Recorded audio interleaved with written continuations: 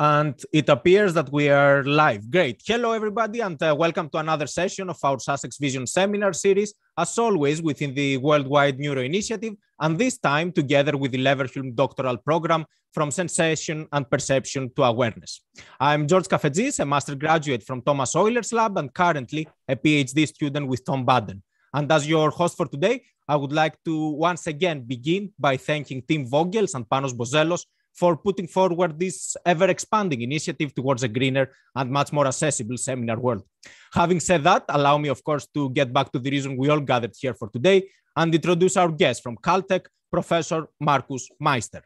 Markus studied physics at the Technische Universität in Munich before moving to US and Caltech for his PhD on bacterial motion under the supervision of Howard Berg. Following postdoctoral years at Stanford, Markus started as a professor at Harvard before returning in 2012, if I'm not mistaken, at Caltech, where he has been located ever since, and nowadays holding the title of Anne and Benjamin Giagini Professor of Biological Sciences.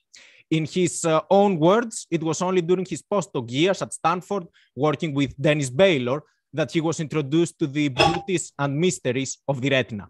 And thanks to his work, much of what was a mystery back then is no longer one.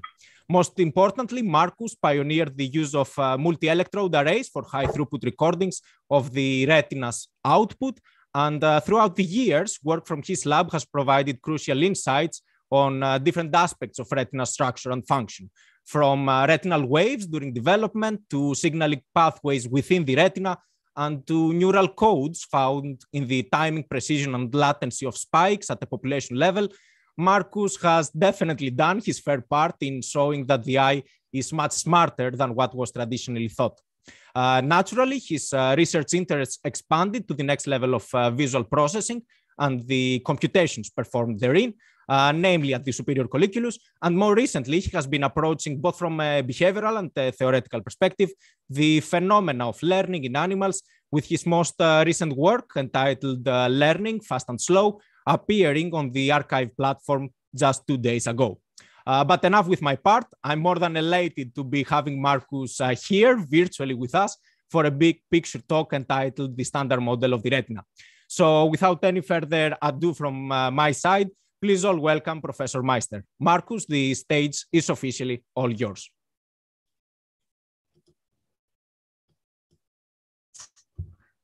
Great. Thank you, George. Can you see my screen now? Yes, we're good to go. Okay, super.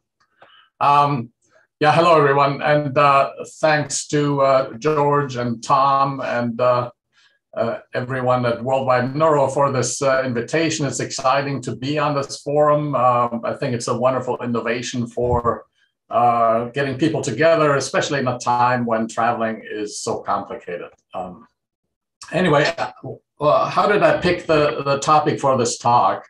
I recently had an unusually interesting experience with peer review. I was asked to review a new paper along with 2 other people. And independently, all the 3 reviewers wrote something like, this is very exciting. It's a new phenomenon of early vision. It's definitely worth publishing. On the other hand, everything about it is expected from the standard model we have of how the retina works. And then the 3 reviewers independently went on to explain how, in their mind at least, the existing understanding of the retina would predict the reported phenomena, not only qualitatively, but in quantitative detail. So I realized then that there exists, at least in the minds of several scientists, a standard picture of how the retina works. And second, that the standard model is sufficiently powerful to not only fit the past observations on which it was based, but even to predict phenomena that haven't even been reported yet. And it's a model that offers us connections all the way from single neurons to human perception. Now, compared to many other areas of brain science, I believe that our understanding of the retina has reached an unusually advanced and satisfying state. And so my goal today is to summarize what I think that standard model is. And I also want to explore what were the fortunate conditions that allowed the community to come to the state of understanding. And then I'll obviously also point to some missing ingredients. And towards the end, we could discuss how one might translate some of these lessons to understanding other parts of the brain. Now, I want to make a couple of caveats up front. First, this is a review talk. It's about the accomplishments from the entire research community. I'm going to illustrate it with some concrete examples. And yes, those slides are going to have links to specific articles on them, but whether or not any particular paper appears on those links has no relevance. This has very much been a community effort, and obviously I can review only some parts of it. And second, I'm not going to claim that everything is understood about the retina, even in the so restricted domain of visual processing. There are many open questions that remain. On the other hand, I feel like the research questions that we're asking now are much more sophisticated than is commonly discussed in other areas of brain science. Someone said once, no, we used to just be confused, but now we're confused on a much higher level. And I feel like that's the state of advance in this research field. Anyway, I've been told that this seminar may be infiltrated by people who are not vision specialists. And if that's correct, I'm very happy about it.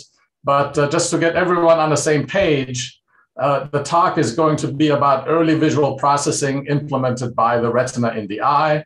The rest of the eye serves as a camera, using the cornea and the aperture of the pupil and the lens to project an image onto the back of the eye. That's where the retina resides, a layered neural tissue that has the job of converting light into neural signals to then start filtering those signals from the photoreceptors through the various layers of neurons to ultimately the retinal ganglion cells. The ganglion cells are the output neurons of the retina. Each of these neurons has an axon, an optic nerve fiber, and the collection of those optic nerve fibers sends signals to the brain. The action potentials of retinal ganglion cells are the only thing the brain knows about the visual world. Everything else downstream is based on those spike trains. Okay, so what is the standard model? Let me start with some basic premises. When I was in college, I learned quantum mechanics from a book that took a totally axiomatic approach. The book sort of laid out the 4 axioms of quantum mechanics, and then the rest of the book just derived all the phenomenology from those axioms. I think that's a fantastic ideal to aspire to. I'm not sure we're quite there in neuroscience, but nevertheless, I tried to lay out what are like some 4 premises that we believe. And then we'll flesh those premises out in the form of what I think is the standard model of the retina. The first is there's a pretty clear conception of what the purpose is of the retina. Its job is to make light visible. The processing in the retina accounts for a lot of basic aspects of our visual perception, and I'll give some examples in a moment. So, given that, what's the goal of the standard model? It's to explain and predict the responses of retinal ganglion cells, which are the output neurons of the retina, as a function of visual patterns on the photoreceptors. If we can accomplish that, then we've captured to some extent the contribution that the retina makes to human vision. Another premise, there seem to be about 30 or 40 types of retinal ganglion cells. So I'm not saying there's 30 or 40 of these neurons, there are 30 or 40 types of these neurons. In the human retina, there's 1 million of these neurons total. Each of these types is the output of a circuit that leads all the way from the photoreceptors to the retinal ganglion cell. And different types of retinal ganglion cells are distinct by exactly what that circuit looks like, the parameters of the circuit model, and I'll go into some detail about what that is. And finally, retinal neuroscience has benefited a lot from comparison across species. Different species have retinas that look very much alike, but they differ from each other in the types of responses that you find or that predominate in the retinal ganglion cells. And these types of responses, again, can be summarized by certain parameters of the circuit model. And the thought is that different species have undergone a different selection for these parameters as a result of evolutionary pressure and ecological niches. Okay, let me start by, let's say, this premise number one, that retinal processing accounts for basic aspects of visual perception. And just for background, remind you of some things that we know in this area. So, very basic question. How visible is light of different wavelengths? And there is a long history to investigations of this problem. And here is a result that was published a long time ago. In yellow, the data points are the visibility of light as a function of wavelength. So in practice, you have a human subject sitting in a dark room and you produce flashes of different wavelengths of light and you ask, did you see it or did you not see it? And you make the flash dimmer and dimmer until they stop seeing it. And here is the sensitivity as a result. And obviously it looks like we're very sensitive to light of 500 nanometers and somewhat less sensitive to light of 450 or to light of 550. And then things tail off beyond that. Now there's a second set of data points here, the blue ones. And these are biophysical measurement of the absorption spectrum of rhodopsin. So you isolate rhodopsin from the retina, put it in a cuvette, shoot light through it of different wavelengths and ask how much light comes out the other end of the cuvette. And this is the result in blue. And obviously you can see that the points lie right on top of each other. And more or less everything about the human spectral sensitivity is explained by the biophysical properties of one molecule, rhodopsin. So I think this stands as kind of an ideal of scientific reduction that one might want to aspire to. So if there are other aspects of human vision that we can reduce to elementary molecular, cellular, or circuit properties to the level of precision of this example, then we'd be very happy. Okay, let's get a little more complex. How visible is light of different spatial patterns? Again, this experiment has a long history. You show a human subject spatial patterns like these sinusoid gratings that can be either very coarse or very fine. And then you ask again, did you see it or did you not see it? And you plot the visibility of the grating as a function of spatial frequency. And that's shown in these curves. In bright light, you find that we're most sensitive to light of about 5 cycles per degree, meaning there are 5 of these fringes per degree of visual angle. Just to remind you, a degree of visual angle is roughly the size of your thumb when you hold it out. So we're most sensitive to about 5 zebra stripes on your thumb, and we are less sensitive to both coarser patterns, which is interesting, but and finer patterns. In dim light, the situation changes somewhat.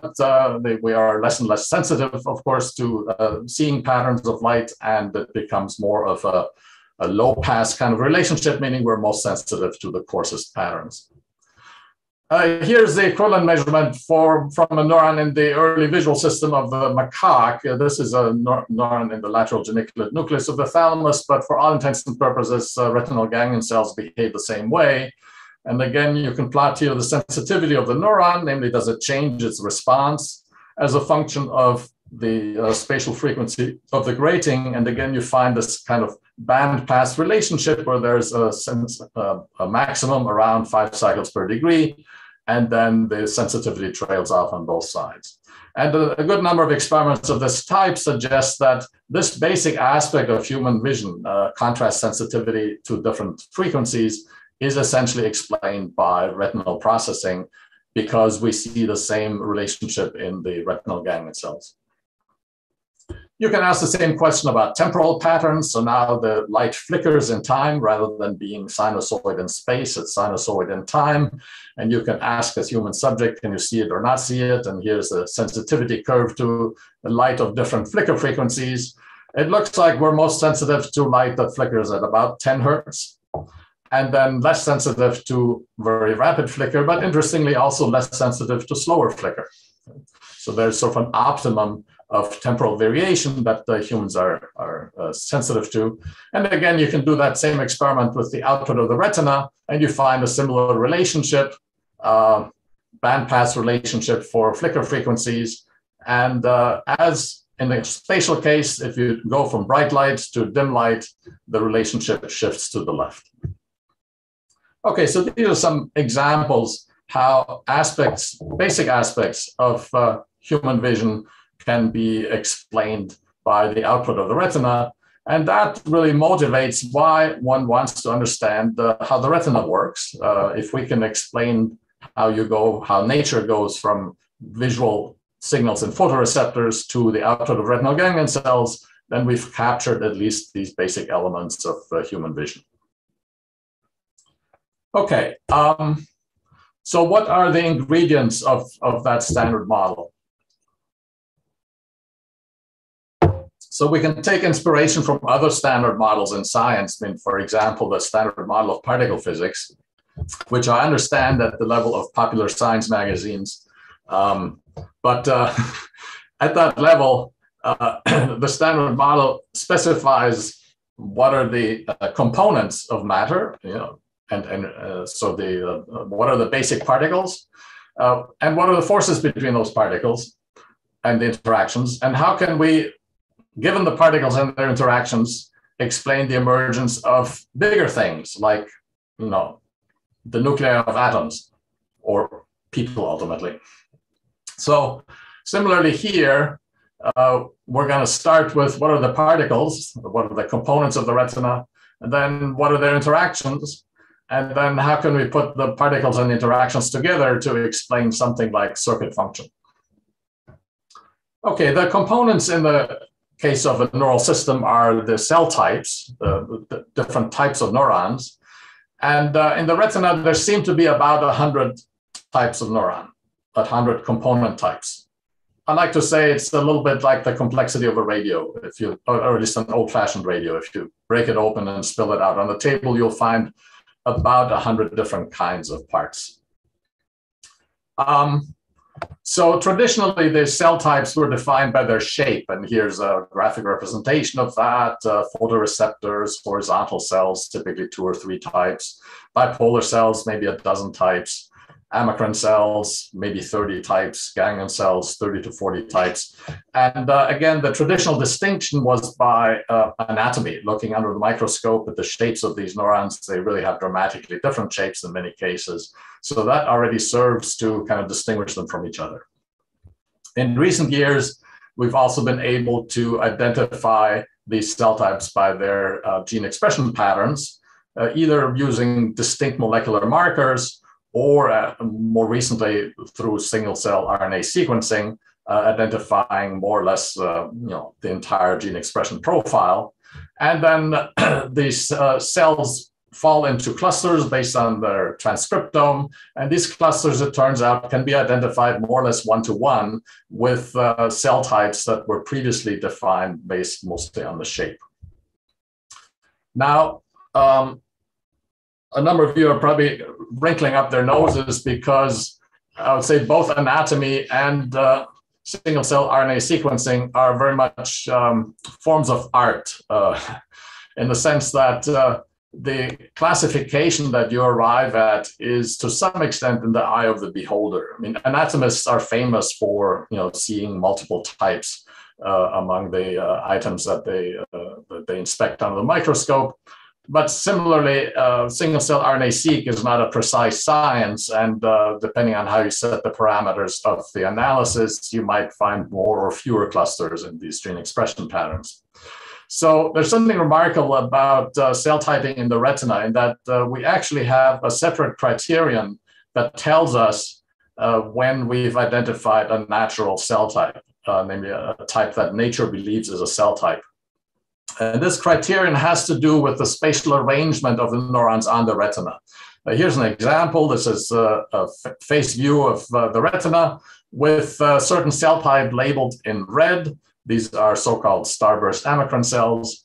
And you can see that these cell bodies of these neurons are spaced more or less regularly apart. It's not the beautiful square lattice or anything, but there is a clear sense in which the cell bodies tend to avoid each other. They keep at a certain distance from each other. Now, you might not believe that from just staring at this one micrograph, but if you analyze the distribution of these cell bodies relative to each other, you can plot the probability of finding a neuron as a function of distance from another neuron of the same class. and you find that there is this distinct hole at short distances, meaning that there are far fewer neurons near another neuron than you expect by chance. Yeah, so if we had sprinkled the cell bodies onto the retina like rain, independently of each other, this curve should be a constant. The probability of finding another neuron as a function of distance should be constant. Instead, there is this dip at short distances. I expand on this a little bit because it, I think, is a very important benefit that we have enjoyed in studying the retina, that these cell types are actually certified in this way. If you look at the relative relationship of two different cell types, let's say a starburst amacrine cell and a different type of amacrine cell, they do not have this repulsion. And so that tells you that nature considers these two different types. They are sort of certified by biology as the cell types. The purpose of this, of course, underlying purpose is likely that retinal development spaces these neurons apart so that every point on the retina is close to one neuron of that type, and you don't get sort of accidental clustering and holes in the distribution in order to perfectly cover the visual space with all of the elements that are necessary for visual processing. Okay, so much about cell types. What about the connections between cell types? So here again, there is a lot of order, there's a lot of structure in how the retina is organized. So at the coarsest level, the retina consists of 5 layers. There are 3 cellular layers, the outer nuclear, the photoreceptor layer, the retinal ganglion cell layer, and the inner nuclear layer. And they are separated by 2 layers of synapses. And this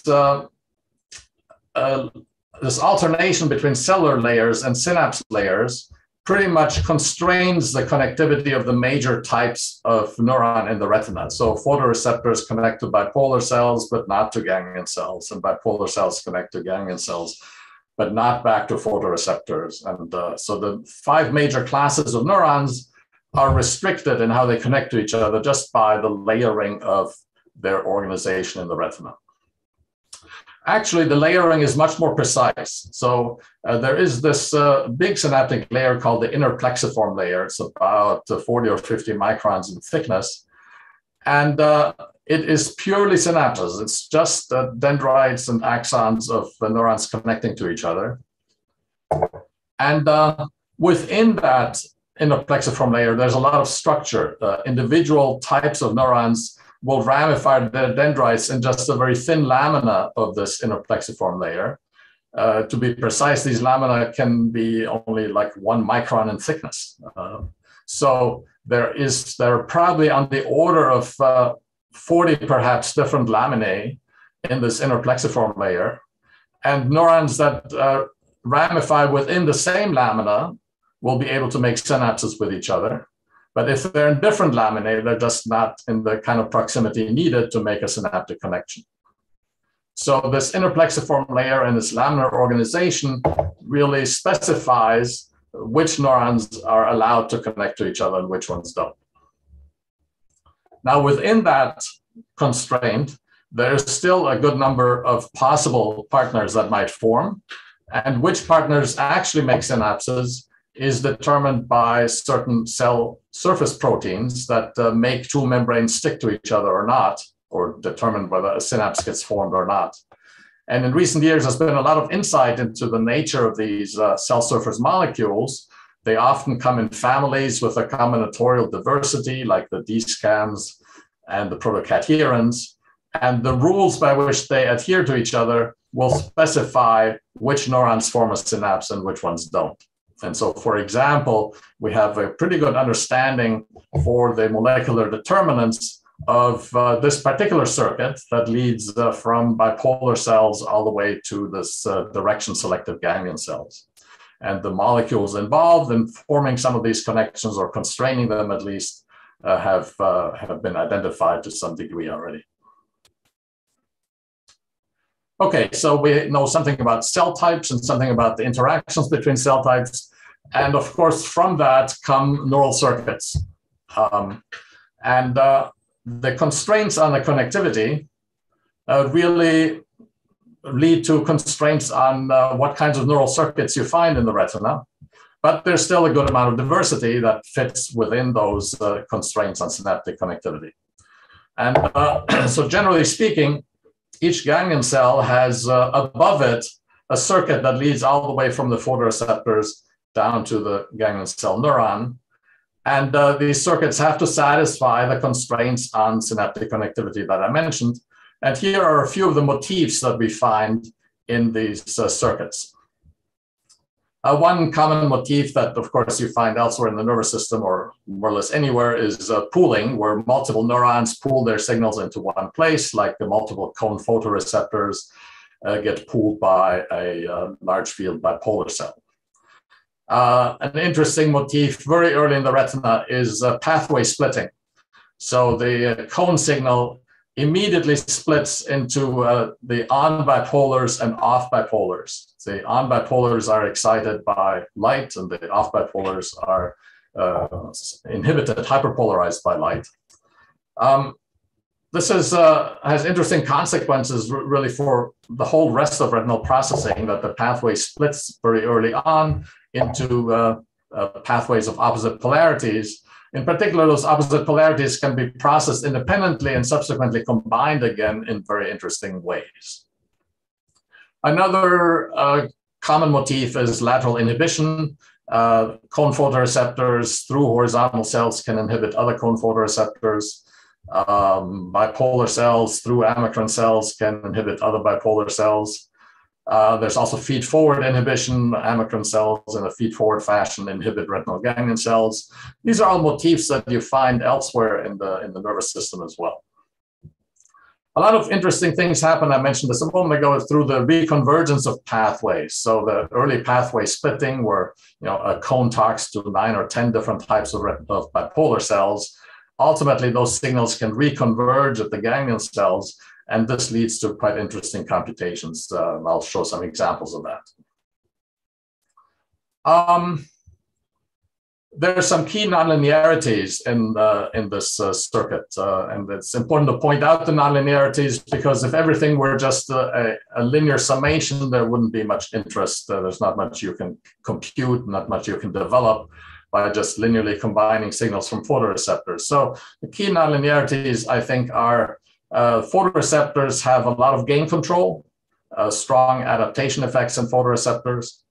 You also see gain control at synapses. For example, the bipolar cell synapse has a good amount of short-term synaptic plasticity.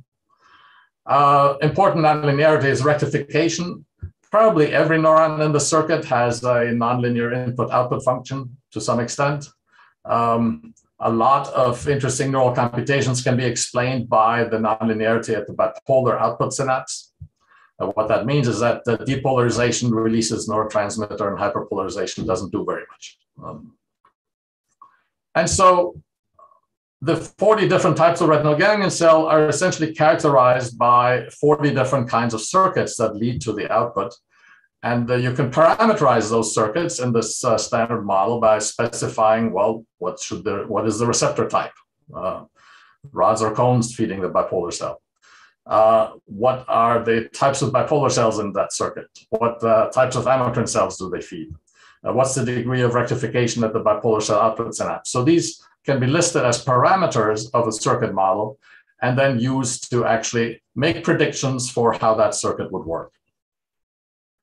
So let me show you some examples of that. And first of all, I want to give you a sense of how well the standard model works, right? So I've argued that we have an understanding of the retina that really helps to explain or predict phenomena at the level where it becomes interesting for understanding human vision. And so what is that level of prediction really like? So here's an example of trying to use a standard model to predict the output of the retina. We used here movies from the real world and projected those movies onto the retina of a mouse. This movie was taken from a little video camera on top of the mouse. This movie was taken by simulating a mouse with a roller skate, putting a video camera on a roller skate and running it through the grass to try to get the right perspective on the world. Anyway, we project that movie onto the retina in the laboratory and record the spike trains of a retinal ganglion cell. And here are responses to 6 identical repeats of the same movie. These are raster plots. So every tick mark is an action potential along the time axis, 10 seconds. And you can see that on subsequent repeats of the same movie, this ganglion cell does very much the same thing. The firing rate goes up and down by a lot, from 400 hertz to 0 in a few milliseconds. And so it's very strongly modulated by what's happening in this movie. It's very reproducible. The little gray shadow here is the standard error around the average response. So there is a lot to be explained here. Similarly, this other movie, the same retinal ganglion cell, produces very strong variations in firing rates, again, with a high degree of reproducibility. Okay, so how well can we do in actually explaining this output of the retina? Here's an example. For this particular neuron, we write a circuit model that assumes that light in the center of the receptive field is processed by a set of off bipolar cells. Light in the surround of the receptive field is processed again by off bipolar cells, but then through a set of amicron cells. The ganglion cell pools these two signals from the center and the surround, and there's rectification at the bipolar cell output. So it's a relatively simple circuit. I'm sure it is oversimplified compared to what's actually there in nature, but it suffices to make a very good prediction. So here in green is the variation in firing rate of the neuron as a function of time that I showed you a moment ago. And in red is the prediction from the model after feeding the movie through the simple circuit. And red line and green line are in pretty good correspondence. I'll say in a moment how good the correspondence is. But let me just make clear that this is not an accident that only applies to the particular type of ganglion cell in the mouse. Here's a similar result from a macaque on and off parasol cells. So this is a major class of retinal ganglion cells in the primate retina. And again, the data and the output of a simple filter model like that are plotted on top of each other. And you can see that the correspondence is quite good. In fact, in both cases, the correspondence explains about 80% of the explainable variance. So explainable variance is the amount that the firing rate varies minus the noise in that measurement. So this is, to me, 80% is a good result, but people definitely fall into optimists and pessimists in this regard. So, and sometimes the same research group will publish a paper where they celebrate 80%, and then another paper where they complain that it's only 80%, and how are we going to understand the remaining 20%? So, we each can fall on the different parts of that spectrum. To me, the glass is 80% full, and I feel like this is it's a real accomplishment if we can understand the spike trains at the output of the retina to 80% accuracy under the kinds of conditions that the retina works with in real visual life. Now, I know this is, we're not as far along for all the types of retinal ganglion cell and maybe even all the types of natural movies, but there's a clear existence proof and kind of a path forward. And it looks to me like the standard model is going to, with sufficient elaboration, going to lead to this kind of 80% understanding across the board of the retinal cell types. Okay, so far I've talked about just predicting the firing rate of neurons, but obviously retinal ganglion cells fire spikes, and there's been a proposal at least that the precise timing of the spikes is important in signaling things to the brain. And it turns out you can, with a small enhancement of the standard model, you can predict individual spike times. The only thing you really have to do is replace the retinal ganglion cell with an integrate and fire model.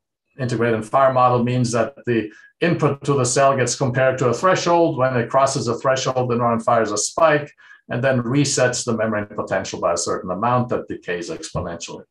So this integrate and fire model, coupled to the input from bipolar and amacrine cells and others, can make quite realistic looking predictions of spike trains. So here's an example from a few different types of retinal ganglion cell of real spike trains under visual stimulation on top, and simulated spike trains from the model with the correct parameter settings on the bottom. And it becomes hard to tell which is which. The sense is that the model can really capture the output of the retina down to the timing of individual spikes and the variation in the number of spikes and so on. So I think, again, the substrate is there for making predictions down to a quite precise level of resolution. So let's talk about some more exotic functions of the retina that go beyond linear filtering.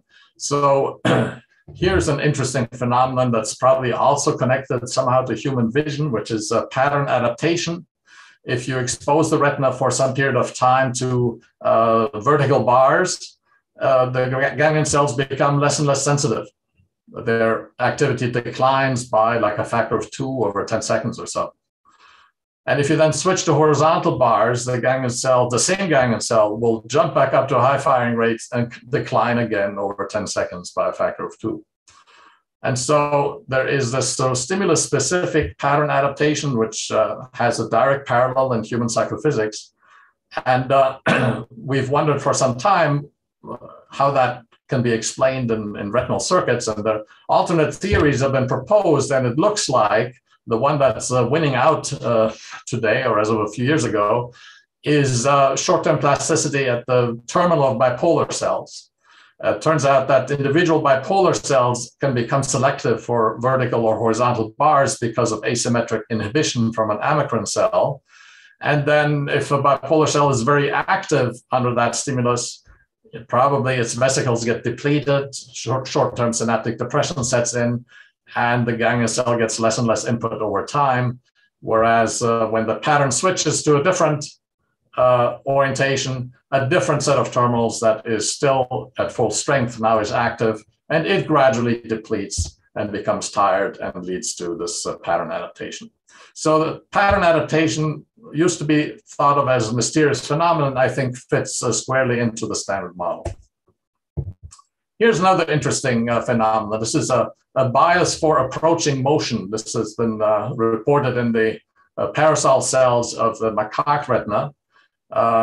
If you take a sort of a random texture picture and enlarge it gradually, which is similar to what might happen if the animal approaches the texture, these parasol cells fire strong bursts of spikes, whereas in the opposite motion, when the pattern recedes, they hardly respond at all. So, and this is true for both on cells and off cells, and it doesn't matter what the exact structure is of the texture. And this, incidentally, was the paper that we reviewed and argued that its predictions or its phenomena are predicted by the standard model. And in fact, if you just take a single ingredient of the standard model, namely the integration over nonlinear subunits, which are likely bipolar cells, you can predict that the output, the retinal ganglion cells, will respond more strongly to approaching motion than to receding motion. And there's a whole bunch of other, exotic computations that the retina performs that similarly can be explained with the standard model circuit. There's certain retinal ganglion cells that are selective for the differential motion between an object and the background. And a circuit has been proposed for how that might work. And the circuit has been tested, in fact, by injecting current into these neurons and seeing that it has the proper effect on the output. A different kind of looming sensitivity has been traced again to a version of the standard circuit using these amacrine cells as interposed neurons between bipolar and ganglion cells. I mentioned a moment ago that there have been proposals for how spike timing might encode visual information that's of interest to the brain. And again, the timing of specific spikes under different stimuli can predict it quite well, can be predicted quite well by the standard model of neural circuits. And other functions more esoteric functions by which retinal ganglion cells seem to switch between on and off type, depending on context, again, can be traced to the circuitry that is sustained by the standard model of the retina. So the sense is that we are really doing quite well in not only explaining phenomena that have been observed, but even in trying to predict phenomena that we don't even know about yet. That's actually a branch that hasn't been exploited enough, I think. I think it would be worth working through what are some possible predictions that haven't even been tested yet experimentally. And that's, I think, would be a great rotation project for students in your laboratories. Okay, let me move on a bit and summarize, like, why do we think that retinal neuroscience has come to the state of affairs where the important aspects of neural function can be captured at least to like 80% accuracy? So here are some ingredients of success that we've already talked about. There's a pretty clarity of purpose of the retina. You know, it's there to process light. It's not, doesn't have to do with hunger or you know, memory. And so we can pretty clearly say that it's involved in these functions that have to do with the, you know, processing visual patterns. Whereas if you're working, you know, somewhere deep in the brain in the hippocampus, you know, there is no clarity of purpose for what that structure does for the animal. There's a really close link to psychophysics. We've talked about it already, but for literally hundreds of years, people have experimented on their own visual system, and there are some fantastic visual illusions that illustrate some of the oddities of vision, and you can replicate them in the retina. And so this close connection to visual psychophysics, I think, has made a big difference, especially in guidance, like what problem do you actually want to understand? We talked about cell types, in particular cell types that are certified by nature. That's important. We talked about the structured connectivity that comes from the beautiful layering of cells and synapses in the retina. Experimental access. This is an important one. You can take the retina out of the eye, put it in a dish, and it works. It may not work exactly the way it does in the eye, but it works. So a lot of the basic circuit functions are there, and you can study them, and you can then go back and verify them in vivo and make sure that this also happens in the eye. Of course, taking the retina out into the dish gives you fantastic access with sharp electrodes and electrode arrays and pharmacology and calcium imaging and whatnot. So the access has been fantastic. Another thing I'd like to say is that the retina is naturally optogenetic. You know, many of our colleagues are struggling to make neurons respond to light so that they can, you know, inject signals into their neural circuit of choice. The cone photoreceptors come with the opsin built in already, and so you can stimulate 100,000 of the input neurons with pixels of light on your monitor. And this sort of level of resolution of stimulating the input to the network is really hard to attain otherwise. And finally, I touched on this, but I think it's very important, this sort of cross-species integration of the discipline. You know, and 100 years ago, Lord Adrian started recording from eel eyes, and, you know, already, you know, reported some of the phenomena we are still interested in today. Subsequently, you know, cats and monkeys and frogs and toads and turtles and salamanders, and more recently, it's been popular to focus on the mouse retina, but it's important that a lot of this cross-species work has shown how reproducible the basic principles are across species, and that has really been allowed us to focus on the important aspects of retinal processing. I should say, by cross-species, I would include invertebrates. It's kind of remarkable how similar some of the retinal processing is in flies and mammals. And this is just one example of the review paper that illustrates this for the case of motion computation. In both flies and mammals, you find 4 classes of neurons that respond to motion along the cardinal axes. And the the way these things are computed is actually quite similar in the two cases. Now, these are hundreds of millions of years of evolution apart. They obviously developed independently of each other, and it's interesting to see how nature struck on a very similar algorithm for computing directional motion information about the image. Okay, I also want to point to some things that were not necessary for success in understanding the retina. And oscillations. So, very popular meme in brain science that neurons communicate with each other, or brain areas communicate by oscillating. I remember when I was a young assistant professor, I visited a senior person at another institution who proceeded to explain that obviously the retina is just a series of coupled oscillators. I mean, just look at it, right? So, the neurons are organized in the plane, and each neuron is an oscillator, and you just have to figure out how they're coupled to each other, and that will explain the retina. So this was very much a sort of engineering mindset that, visual images are translation invariant. The eigenfunctions of the translation operator are sinusoids, and therefore, obviously, visual systems should perform Fourier transforms and oscillate. So one thing we can say quite certainly, I think 30 years later, is that that's not the case. There's no sense in which the retina performs a Fourier transform. There's no sense in which it operates or signals as a set of coupled oscillators.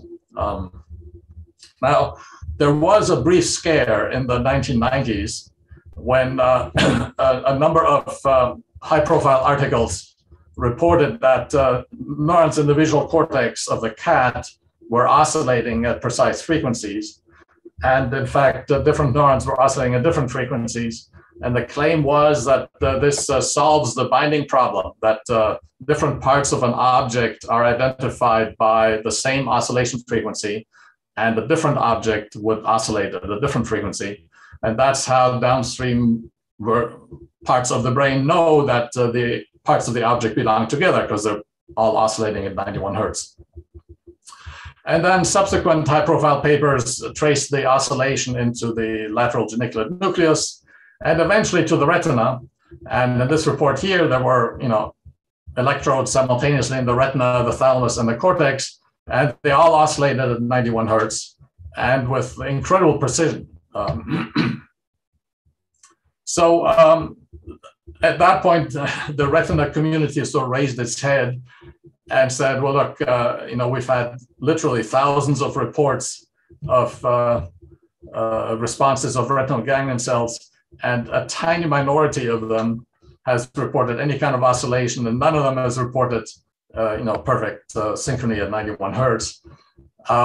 So what's going on here? And I think in the meantime, we now acknowledge that these oscillations were an artifact of anesthesia. And we just don't anesthetize neural circuits anymore when trying to understand how they work. And it's remarkable to me, actually, how robust the retina is to oscillations. Like, nature seems to go out of its way to stop it from oscillating.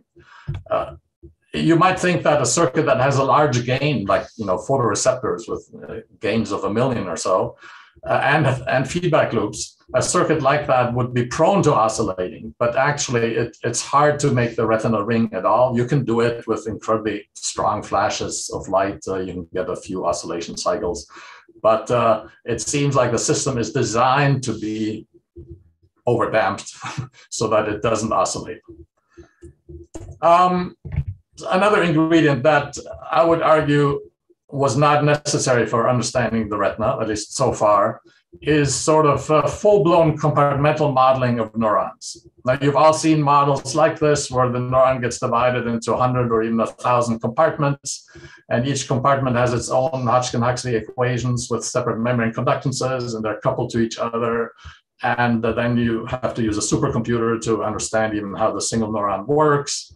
The model will have hundreds of parameters. Many of the parameters are unknowable, or at least unknown to science at the moment. And so it gets very complex at the single neuron level. I would argue that we haven't needed that level of complexity. Most of the neurons in the models that people draw and calculate through are point neurons, meaning they integrate their synaptic inputs and they produce a synaptic output as a result with no local nonlinearities. There are a few cases where we need to divide the neuron into two or more compartments. So for example, the bipolar cell soma and the bipolar cell terminal have different voltages. It comes about because the terminal gets input from amacrine cells, for example, and that inhibition does not travel all the way back up the axon to the bipolar cell soma. So the bipolar cell, needs to be divided into a couple or more compartments.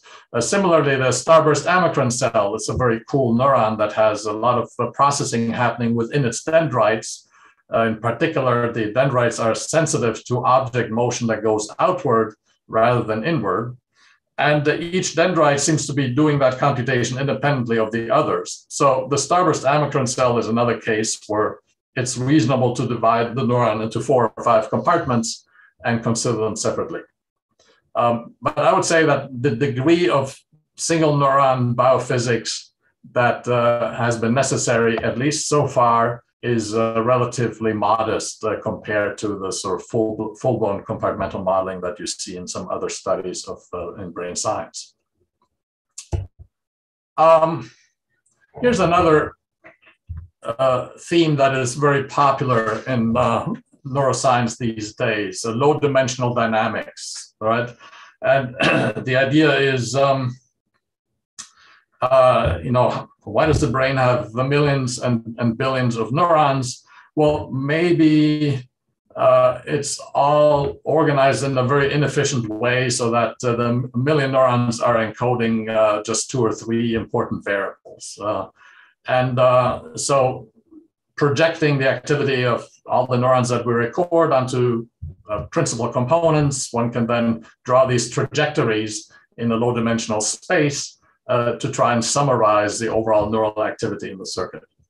And but people go beyond just using this as a data analysis tool to proclaiming that it's a principle that brain dynamics is in principle low-dimensional. It happens on low-dimensional manifolds like toruses.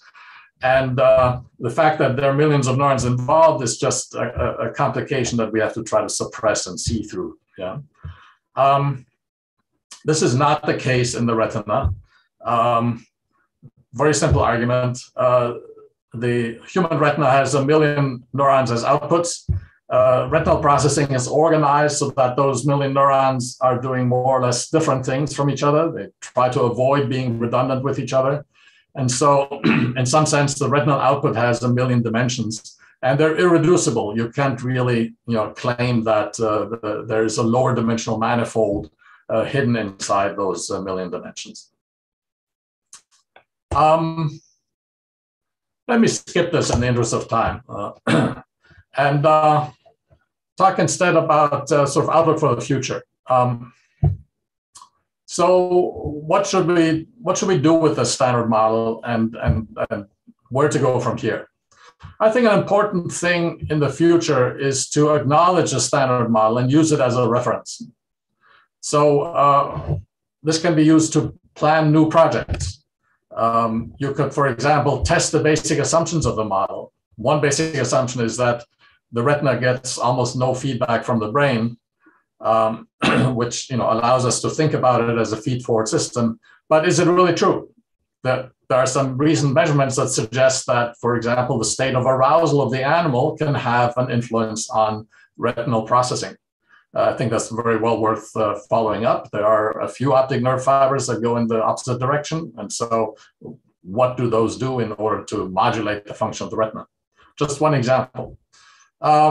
You could take the standard model and ask, well, which of the components do we know little about? And for example, there are these wide field amacrine cells that send their axons clear across the entire eye. Why fundamentally does this side of the eye have to know what the other side of the eye is seeing? I'm not sure. To me, that's still a mystery. And so there are definitely components, cellular components of the standard model that need to be elaborated. Another thing I think would be useful that we should do more of is to sort of be quantitative about the contribution. So if you report a new effect, and that effect makes a factor of 2 difference in how the ganglion cells work under certain conditions, that's remarkable. That's going to be important. That's going to affect vision and so on. But if it makes a 5% difference, and that's sort of less impressive in a way. But I feel like it's useful to make reference to the existing state of knowledge and ask, how much are you modifying it? That's sort of on the experimental side. I think on the theory side, there is a more serious more serious gap. And I think we need a better theory for why the standard model is what it is. And what kind of question is this? So in particle physics, you can ask, why are the particles what they are?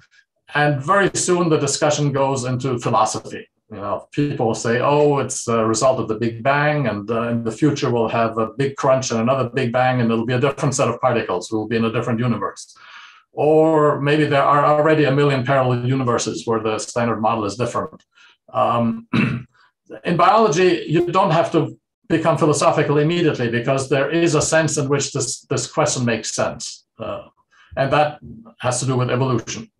So the retina is the way it is because of the outcome of many evolutionary accidents. Genetic variation, mutations have varied the parameters of the standard model, and other forces like genetic drift or natural selection have led to fixation of some of the parameters, and that's why it is what it is. But we need to develop that into a real explanation. And some of you might say, well, we have such a theory. It's efficient coding theory. This theory says that the retina tries to pack as much information as possible into as few spikes as possible in the retinal ganglion cells. And that explains the processing that happens in the layers of the neurons that lead up to the retinal ganglion cells. And in fact, this theory has been very well developed. It's kind of blossomed in the 1990s and has been followed quite seriously ever since. It makes good predictions. For example, early on, it was clear that it would predict the center surround structure of retinal ganglion cell receptive fields, the fact that light in the center excites the neuron and light further away inhibits it. Similarly, it can predict the human contrast sensitivity curves. We've looked at these data before, sensitivity of humans to light with different spatial frequencies. And some people argue that many other aspects of early psychophysics can be predicted by the same efficient coding theory. But I would say that that really doesn't explain very much about the retina. The main predictions of the theory are center surround receptive fields and the biphasic time course to the temporal sensitivity of neurons. Well, these properties are already developed in the outer retina. Bipolar cells have these kinds of receptive fields. And so the question then comes up, why do we need 40 different types of ganglion cells, each of which has a center surround receptive field, in order to encode the output from the retina? With a little bit of arm twisting, you can make the theory explain why there are on and off pathways in the retina, although I'm not totally convinced that it's a very satisfying explanation, even though I tried it myself. But we really don't understand why there are 40 types of ganglion cells and why they're each specialized in these particular ways, and report the information along 40 different pathways to the brain. So I think there is a lot of room there for a theory that does better. And in looking for a new theory, I feel we should take a bigger viewpoint and ask, what's the purpose, not just of the retina, but of the entire visual system? And I would argue that the purpose of the entire visual system is, to find a needle in a haystack. Roughly speaking, the eye gets visual information at a rate of about 1 gigabit per second. Here's a little back of the envelope calculation to illustrate that. And then the brain that's attached to the eye extracts from that about 10 bits per second. So here's a human typist that converts the scrawl of pencil on yellow paper into a manuscript, and she produces letters at an information rate of 10 bits per second. It's generally true that the throughput of human behavior is about 10 bits per second, no matter what we do. But of course, we can change what we do from one moment to the next. So the visual system that supports these visually driven behaviors has to find these precious 10 bits per second in this giant junk heap of 10 to the 9 bits per second. I think that's the fundamental challenge of the visual system as a whole. The challenge is one of computation. It's not one of efficient coding. Efficient coding theory says you want to maintain the information and just package it differently. That's not what the visual system is trying to do. It's trying to find just a tiny number of bits and throw away all the rest. And so we need to think more about how does the retina throw information away rather than how does it preserve the information. And sort of back of the envelope calculations suggest that, in fact, the retina passes through only maybe 5% of the information that's present in the cone photoreceptors and discards 95% that gets turned into heat. So I feel like a better guide to a theory of the retina is going to be focusing on computation rather than coding. And but this is very much an open area. I think that we need to make progress in this field. Anyway, that gets me to the end. Let me thank some of the people involved, my current research students in my current research group, some recent graduates that are responsible for some of the work that I reviewed, and then recent collaborators that are also steering me into new directions in brain science. Thank you very much. Thank you very much, Markus, for this amazing talk celebrating the success in an overview manner of the retinal neuroscience community and relating it to other fields of brain science. I was about to ask you if you could stop screen sharing just so we appear bigger on people's screen. So given that it's one of the rare opportunities, maybe not even rare, a single opportunity in the 2.5 years that we have been having this Sussex Vision series, we mostly focus on vision or retina, vertebrate or invertebrate. And today we have with us hopefully a much broader audience coming from AI, machine learning, studying cognition, dendrites, manifolds, and so on. It would be amazing if many of you join for this post-talk chit chat that is still broadcasted, so you can follow the link that I just posted, but at some point we will stop broadcasting and continue in the Zoom room exclusively.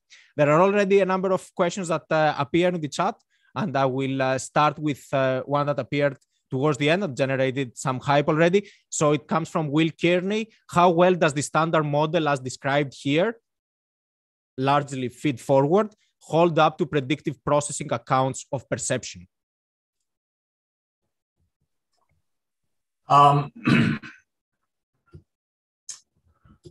Okay, so this is a question about predictive coding,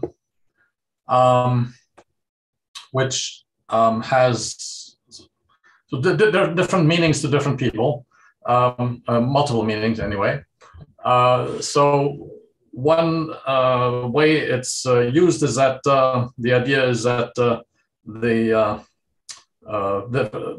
a given stage of the visual system tries to represent the differences between its input and the prediction that is made by a higher stage of the visual system. So for example, if some higher stage of the visual system thinks that there's a face in a particular part of the visual field, that would be projected down to the earlier stage of the visual system and make it process that part of the visual field differently.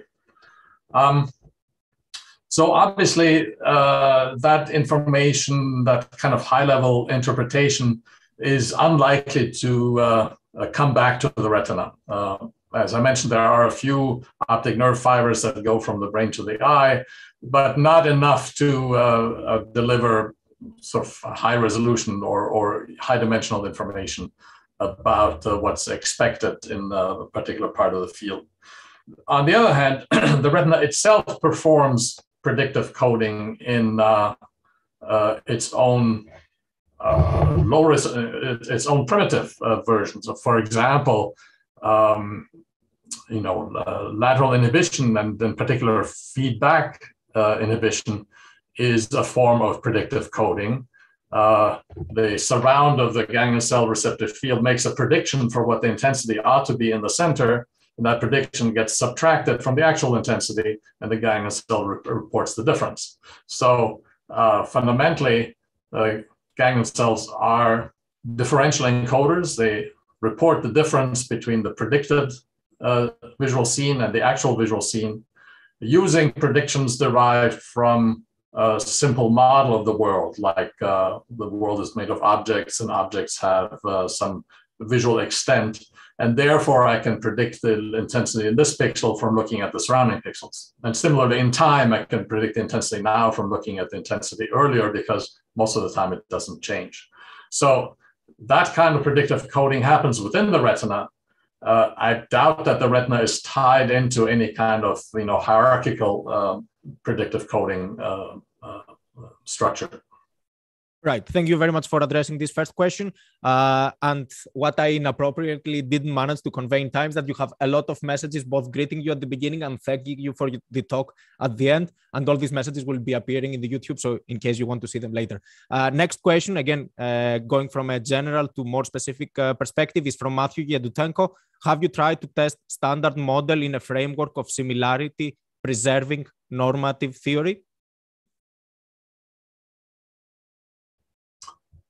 I think the short answer is no, and I'm not entirely sure I understand what theory is being referred to. So Matthew is here with us in the Zoom room already. So Matthew, in case you would like to clarify, that would be great. If not, I can proceed for the time being with the next questions that appeared. Okay, so then I will move to the next question for the time being.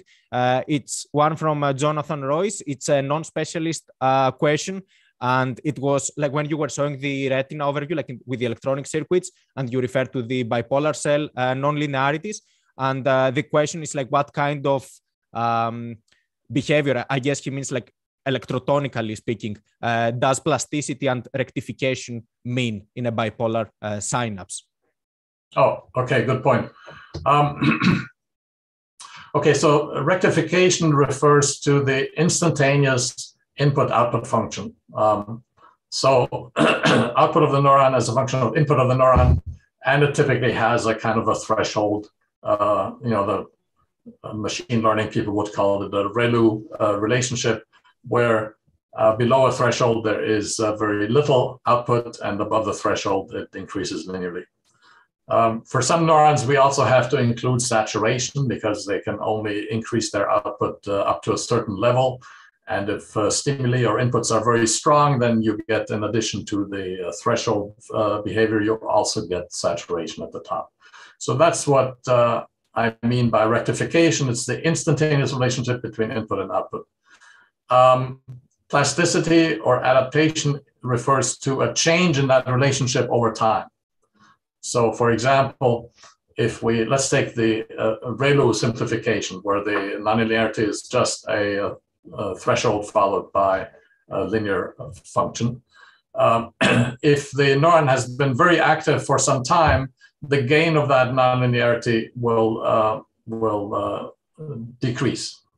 So the output becomes less sensitive to the input. If the neuron is silent for some time, it recovers and the gain increases again. So that's what's meant by plasticity or adaptation, is a time-dependent and an activity-dependent change in the gain of the relationship. The rectification refers to the relationship itself having this kind of threshold nonlinearity. And staying on the computational aspects of your talk, the next question is from Madines Arvestani. Why does X not being relevant for explaining and coding variants in the retina mean it's not relevant for the rest of the visual system with its recurrence, multimodality, and 6-layered structure? Okay, I didn't mean to imply that. We cannot take the retina as extending to the rest of the brain. if I say that, for example, full-blown compartmental modeling was not necessary to understand the retina, that doesn't mean that it doesn't play a role anywhere else. It does mean that there's an existence proof that you can explain fairly complex phenomena without it. And so it might encourage people working on, the cerebellum or the insect mushroom body or something like that to wonder, let's at least try to see what can be done without assuming that individual neurons are hypercomplex computing engines. Can we actually capture the phenomena with a simpler model of single neurons? It does not exclude that more complex models of single neurons are necessary in other cases, but I feel like there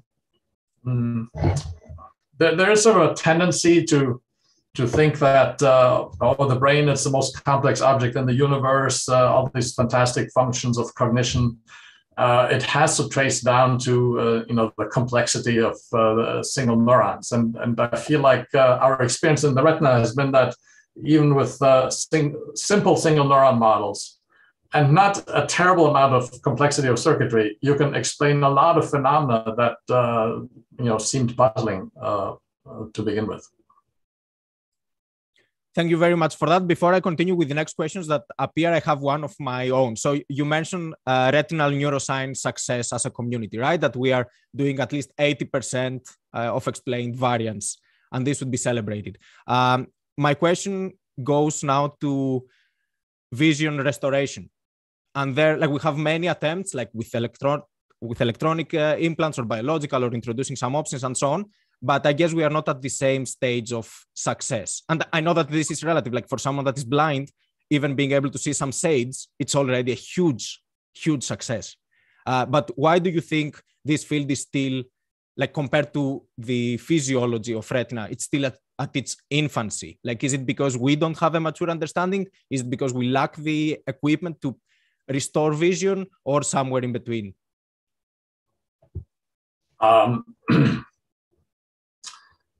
Yeah, I think it's not a lack of understanding the retina. And it's everything to do with getting access to neural signals that get sent to the brain. When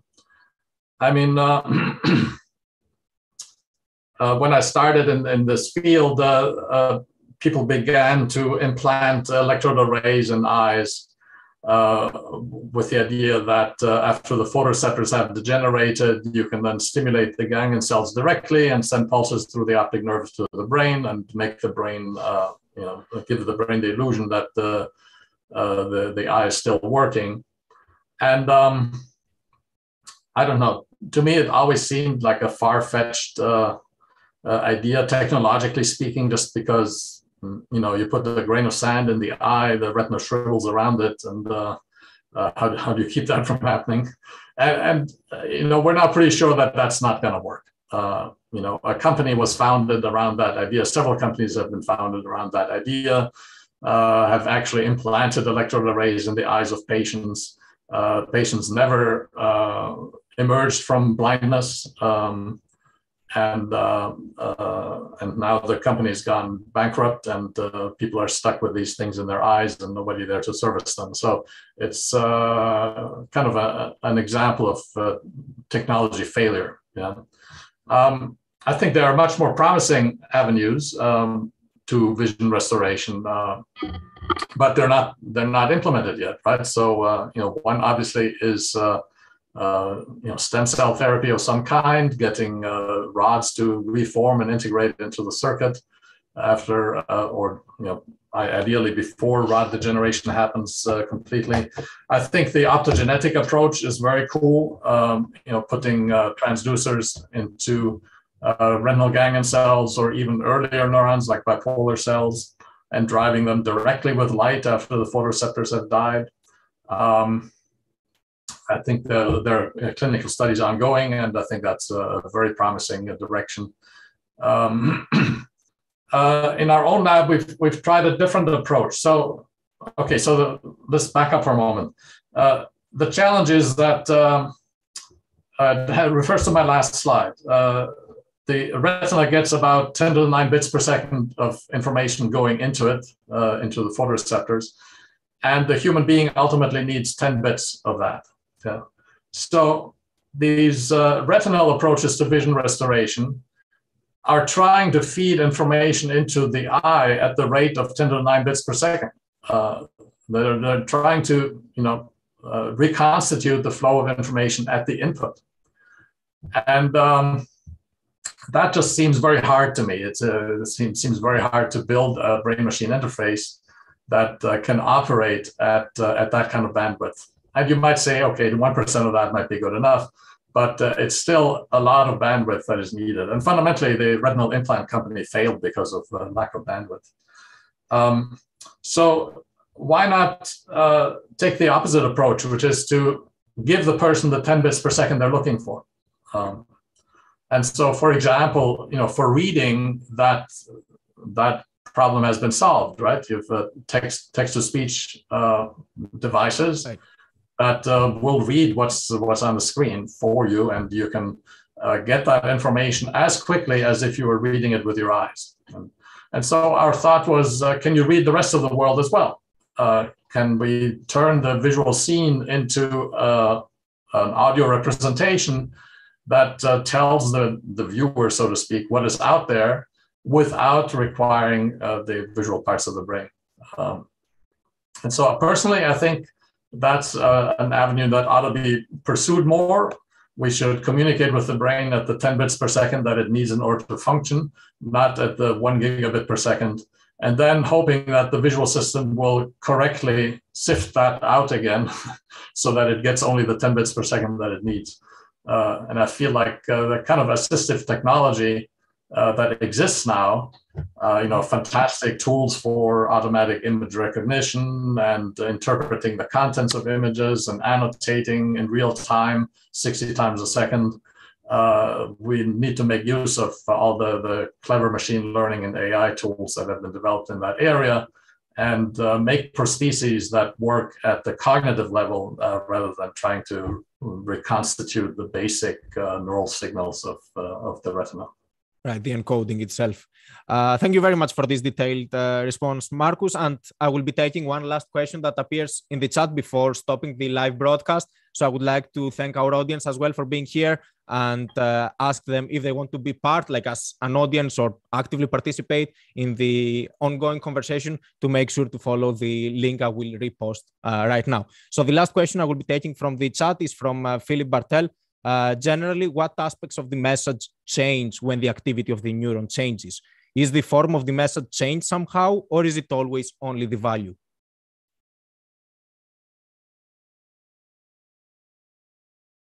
I'm a bit unclear about the question. Could you just repeat it? And maybe of course. So I'm repeating word by word. Generally, what aspects of the message change when the activity of the neuron changes? Is the form of the message changed somehow, or is it always only the value that changes? I don't know if this is hinting at the latency encoding, or if it's just like spike, like this distinction. Okay, all right. I think the question might get at what is it about the ganglion cell spike trains that actually conveys information to the brain? Yeah, and this is an old question, and it not only in the case of the retina, but in general, people have been contemplating what is the neural code, what is it about the spike trains that is important to downstream regions of the brain. There are kind of two extreme views of opinions on this. One is that the only thing that really matters is the number of spikes that the neuron fires over some period of time, let's say 1/10 of a second. And so we can summarize the message that a neuron like a ganglion cell conveys by just listing the firing rate averaged over, let's say, 1/10 of a second. The other extreme view is that no, every spike is sacred. Every spike has its own message to convey. And it's precise timing of those spikes that is important for downstream visual processing. I feel like in the visual system, we probably have a better understanding of these, at least the constraints on these theories than in some other parts. So for example, some aspects of visual perception are incredibly fast. There are decisions you can make, maybe not consciously, but nonetheless that you make within a tenth of a second of the visual input, or 0.2 of a second. And if you ask how does the visual signal proceed through different stages of the brain, starting with photoreceptors, several synapses to retinal ganglion cells, several more synapses to, through the visual cortex, it's clear that the neurons along the way cannot be counting many spikes. They have to operate on either single spikes or just a few spikes. There is no time for the system to calculate the firing rate of neurons. And so as a result, there's been a lot of interest, I think, in taking single spikes seriously in the output of the retina, and also, of course, in subsequent stages of the visual system, because they are probably involved in at least some very early steps of visual processing that might be performed just based on one spike per neuron. Thank you very much once again, Markus, for addressing all these questions. And thank you very much to the audience that was here with us today. I will be stopping the live broadcast right now. So if anyone was shy until now and already in the room, you can start your video because we are going offline. Thank you very much.